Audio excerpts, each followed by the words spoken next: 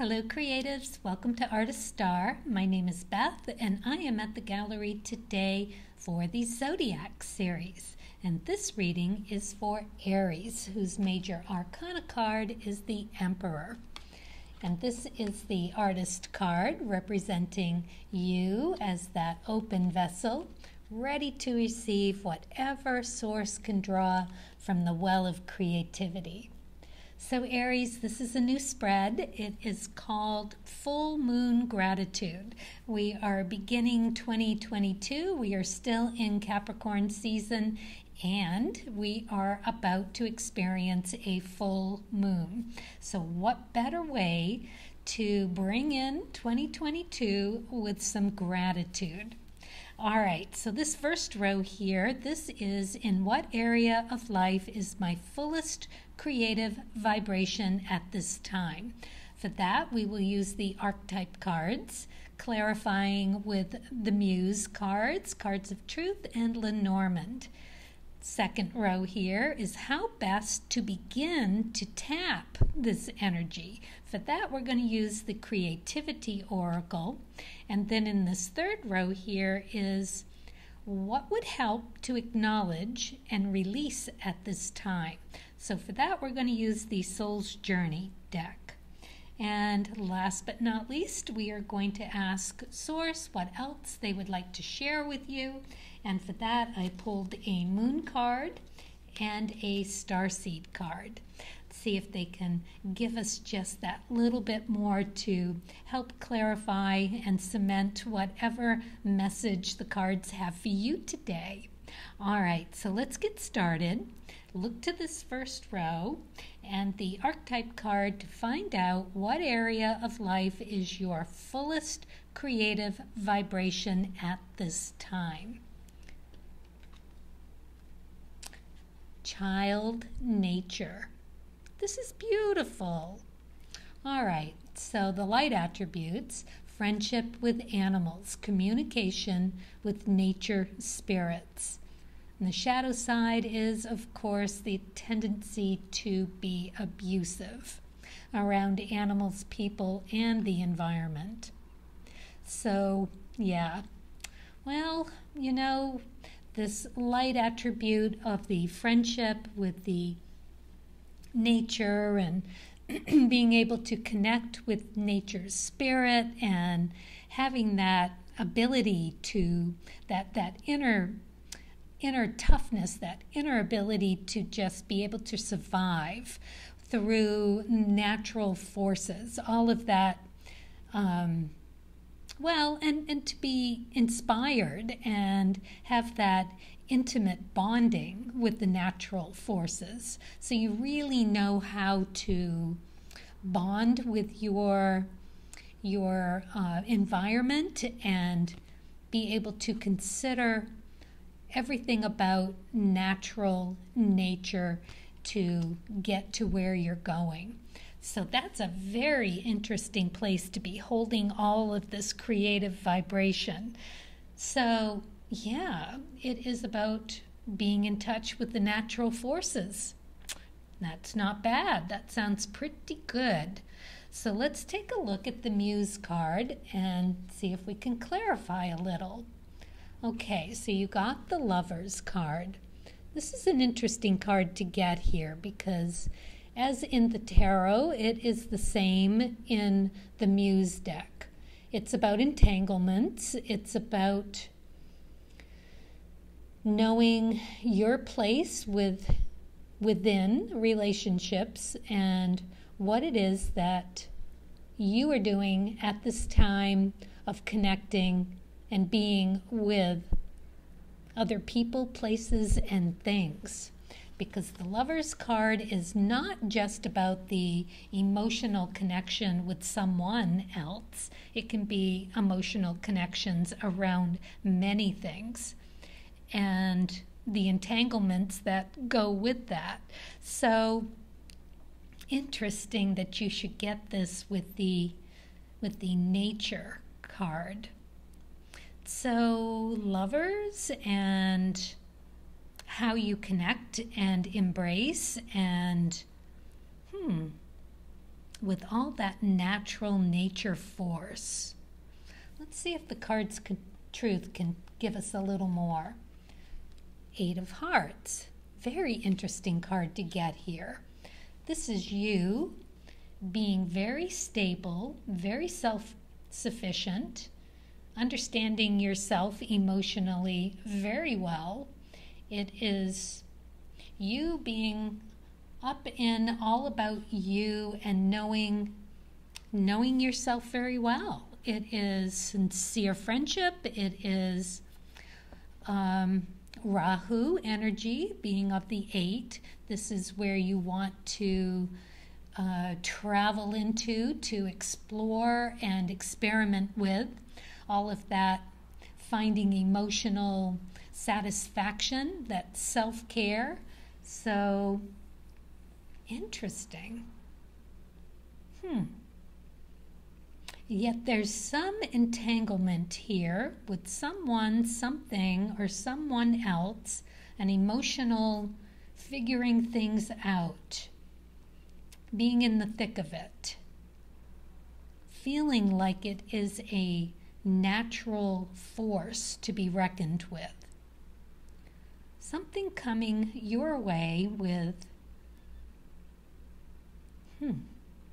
maybe to sharpen that, to improve upon it for yourself. Let's see what the Lenormand cards have. The Lucky Clover. This is very good to have here, because whatever situation you are in at this time, or just maybe realizing some of the entanglements, after you've begun the begin with someone or some place or something that you have just fallen in love with, made this really nice connection with. When the gloss wears off, there is all of this reveal of what's underneath. It is all the, entanglements is a very good word for it, because then you start to realize your motives and their motives, or how you've gotten to be entangled in this relationship with whatever it is. This is big energy. Aries, with you being such a strong personality, knowing exactly the strength that you possess. Feels a little bit like being hoodwinked. That you've fallen in love with something that might have taken you out of that really lovely connection that you have, that natural ability to just connect with the natural forces of whatever it is, even if it's the emotional force of something. All right, well, that's big energy nonetheless, because it might be a little confusing at times to figure out the entanglements and your part in them, but wow, what a lot of energy to be able to embody and, tap into. Let's see what the next thing is here, because this is how best to begin the begin, tapping into this energy. All right, Creativity Oracle. Let go.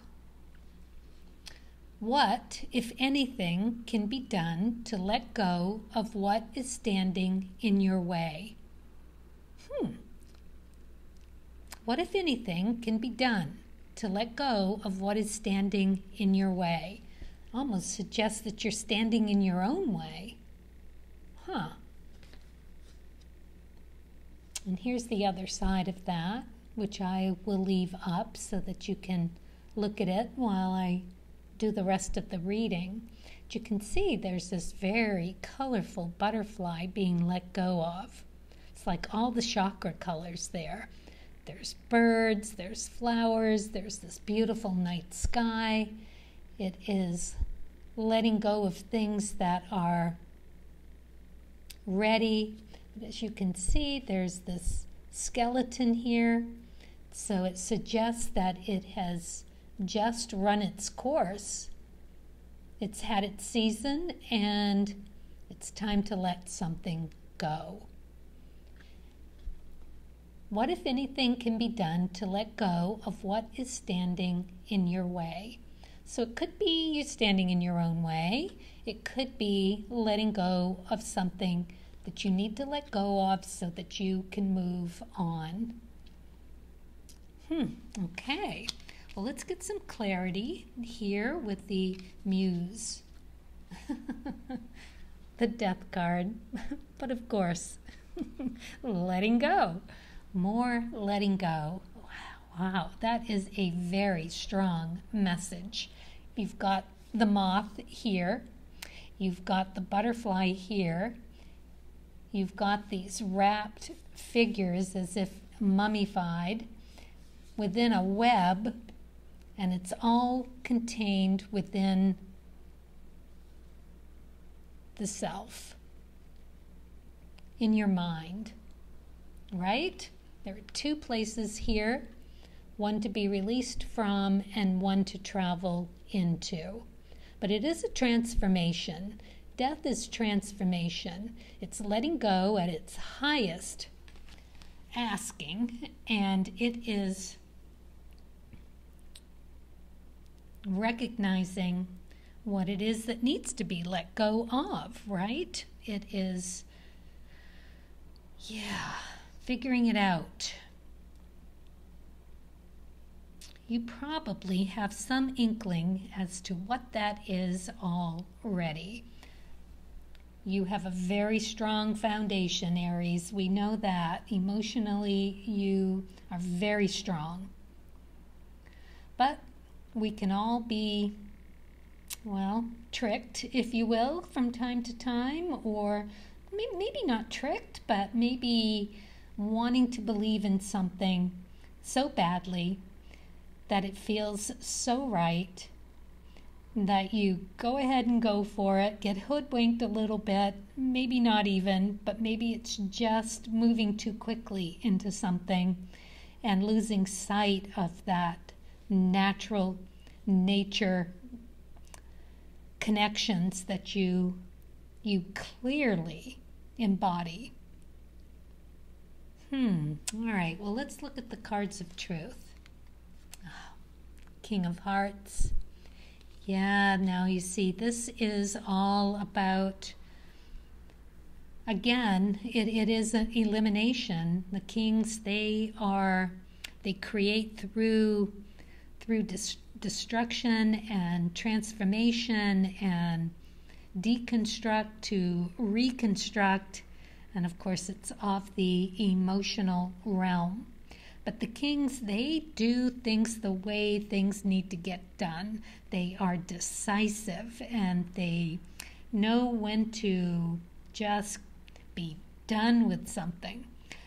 King of Hearts is that grandpa card where it is the ultimate way to parent, to know beautifully how to unentangle oneself and to know what needs to be let go of emotionally in order to begin building something new.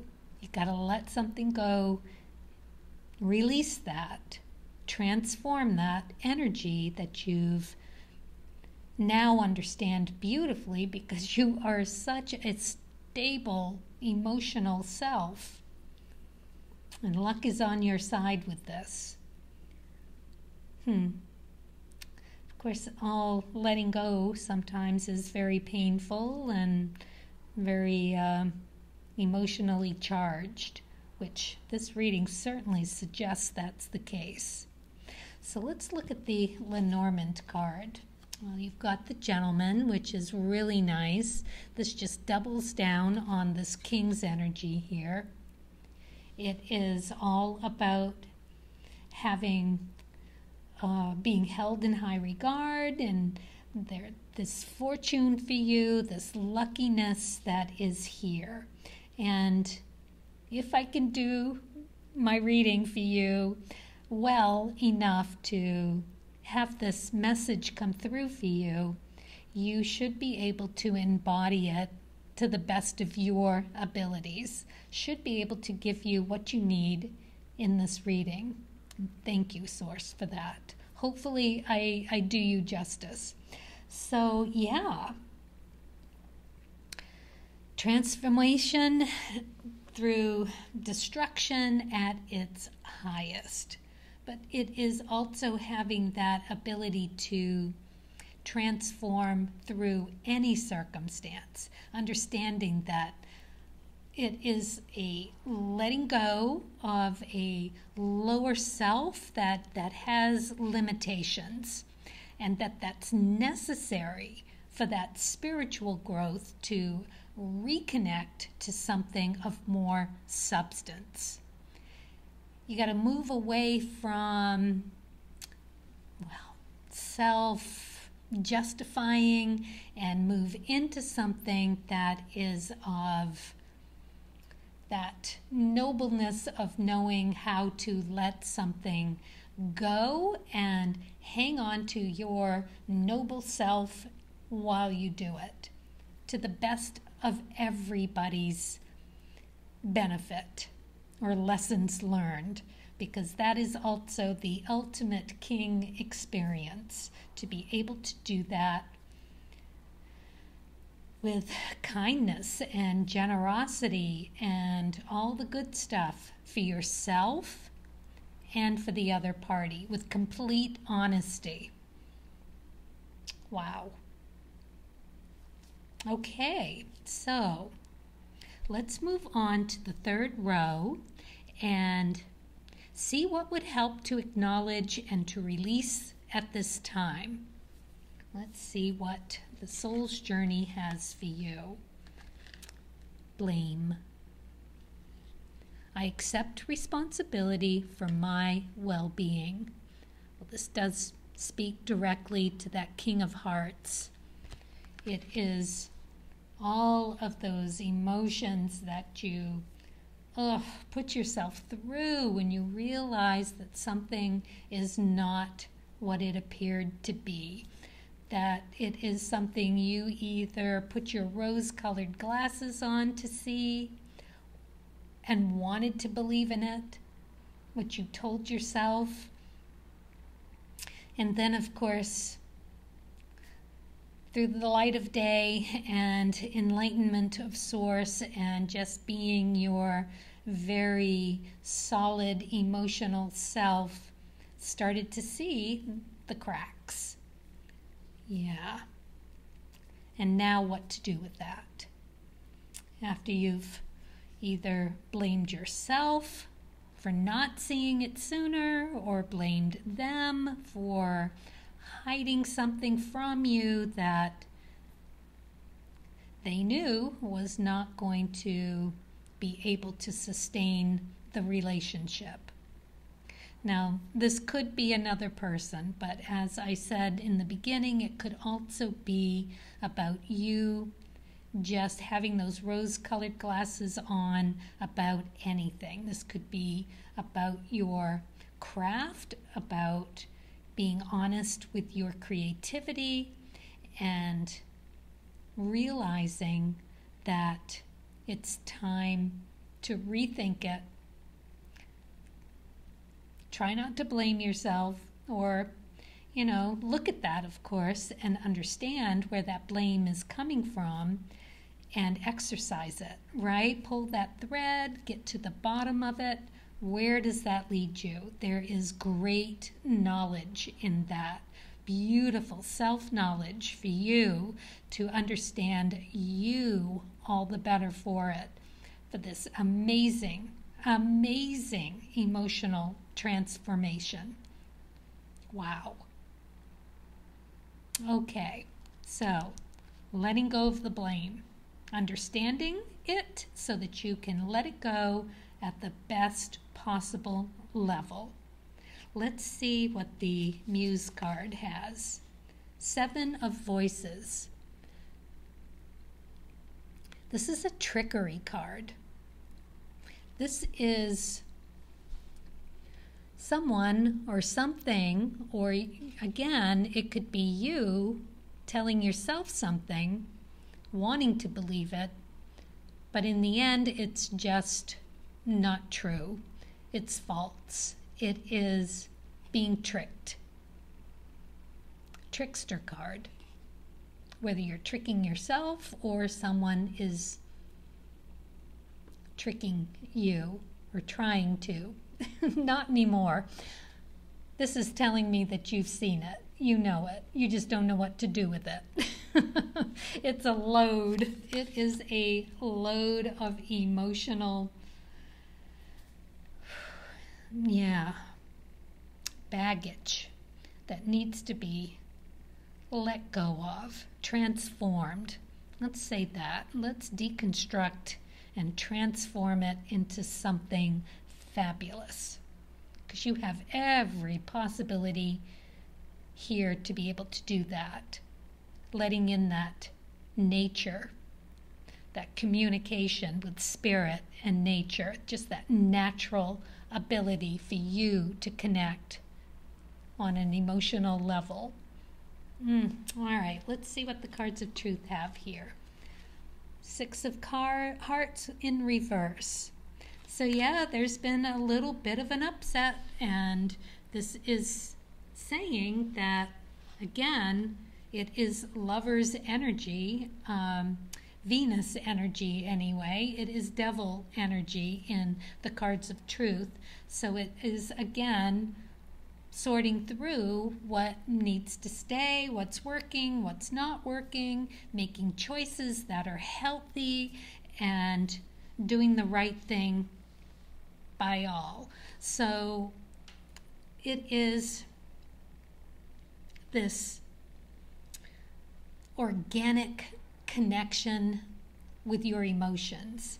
It's upside down, right? So it's a little topsy-turvy right now. You haven't exactly pulled the thread yet on what it is that got you here, but now you know to do just that, and that is the piece that you need to transform, to let go, let Source be able to do this for you, because you don't want to be in that victim role of just having that weakness of giving your power away, because every time you're unable to do this transformation, or just in order to be able to do this transformation at its core best, you need to let go of blaming yourself, get out of the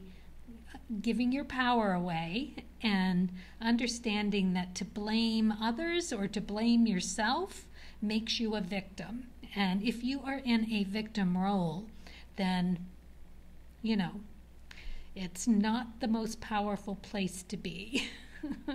So take the power, do the transformation, pull the thread on what you're feeling at this time, and work it through. Because it's this entanglement of like a spider's web, this stickiness.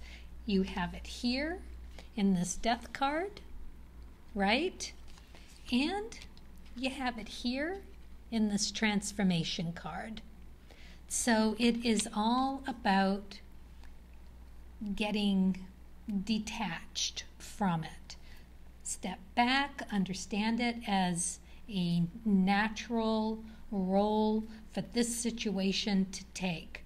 That stay in that loving kindness for yourself, the King's ultimate message for you, and that nobleness of doing the right thing emotionally for the betterment of yourself and everyone else and everything else involved. All right, let's see what the Lenormand has here. Mountains. Yeah, it's an obstacle card. It is not an easy thing to do. It's going to take a little time. You don't just run over a mountain in a day, most of us anyway. So, but now you know where to begin, and you know what this is about, and you know to get yourself untangled from the web of entanglements and to treat yourself well and everyone else, even if they've done you wrong. There's no room for abuse here. No, we're not going to go there. You're going to do the noble thing and stop placing blame. And if you have been, even if it's self-inflicted, and turn that around and understand the trickery. Once you pull this thread, you will understand the trickery and be able to basically turn this card around and have that stability, the beauty, the lovely, emotional recognition from an outside source. And that could be you seeing it from a different perspective, different emotional perspective. Once you get your brain wrapped around this, yeah, you'll be able to let it go. Oh, Aries, my goodness. Whew. All right, well, this is good. This is very, very good. Let's see what else Source would share with you, your daimon, your creative muse, and see what they would share. Hard work is paying off. Oh my goodness, new moon in Capricorn. Well, here we are, still in Capricorn season. We've got a couple of more days, and it is your hard work is paying off. So whatever you need to do, you are going to get rewarded. Magnificence. Wow, you are really going to come into that nobility. This king here. You are amazing, magnificent, and unique. But most importantly, you are enough. You got what it takes, Aries. Oh, wow. Whew, that is some big energy. All right, well, yeah, interesting. Best of luck to you. And go and see what your rising sun, moon, fifth house is, and maybe get some more insight on what this message and how to work this through in the most noble manner possible. Those webs can be so sticky. Yeah, very entangling.